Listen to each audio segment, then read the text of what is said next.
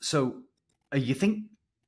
Do you think there are going to be any important issues that these sort of more powerful AIs are going to be able to solve in sort of humanity's near future? Well, I think they're going to help us in all kinds of things, right? I mean, I think they're going to help us to accelerate medical science and drug discovery. They will help us, in diagnosis of medical issues. They're going to automate business processes and make business processes more efficient. They will help us in all kinds of potential discoveries. I think that we're going to see a couple of between AI coming out and being able to see some and solve some problems, and then potentially quantum also coming. It's, quantum can solve a whole set of problems that are essentially completely unsolvable in the digital space.